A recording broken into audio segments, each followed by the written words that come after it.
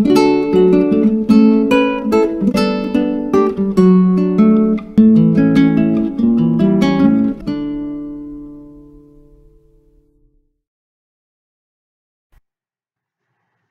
is the 14th day of the counting of the Omer, the end of the second of the 7 weeks of the Sfirah.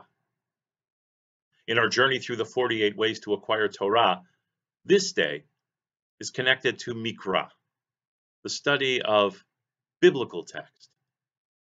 The word Mikra comes from the root kara, which means to read. And so Mikra is really any of the sacred texts in our tradition that are written down and received from generation to generation.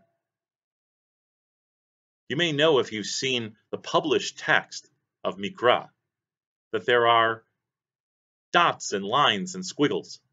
Some of those represent vowel sounds, but the others are diacritical marks known as ta'amei hamikra, or the flavors of the sacred text.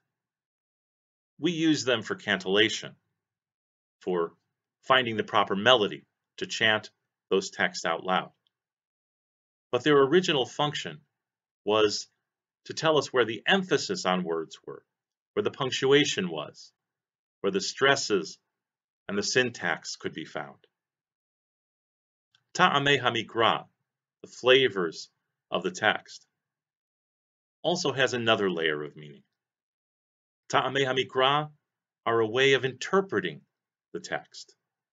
They are in fact a commentary contained within the letters and words of the biblical text itself. This is for us an open invitation to enter that text and to find our own layers of meaning. Find what things harmonize and what things resonate with us in ways that are uniquely our own. May all your days of counting the Omer be healthy and happy.